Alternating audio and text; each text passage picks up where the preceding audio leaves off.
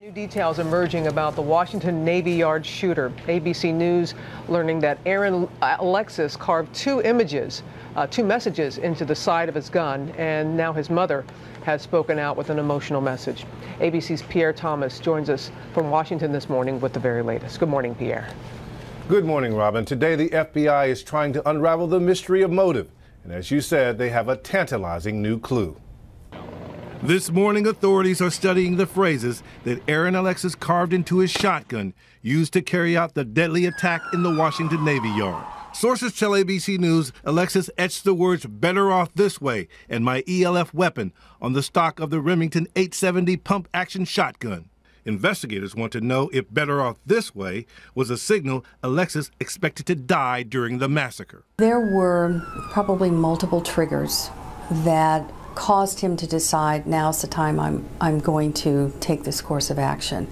Thinking about it, conceptualizing it, planning it in his head. As for ELF, some investigators suspect it might refer to the tech phrase extremely low frequency.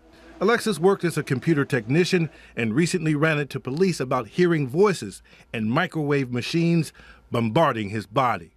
He told that bizarre story to Rhode Island police, who alerted Newport Naval Station authorities. But the Navy confirmed Wednesday the information was never passed up the chain of command.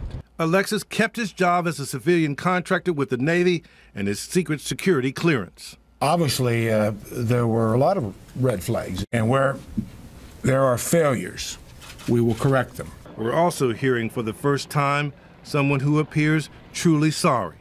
The killer's mother. Aaron is now in a place where he can no longer do harm to anyone. I am so very sorry that this has happened.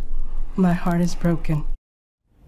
The Navy Yard reopens today, but for the families of the dead and wounded, the pain is still raw.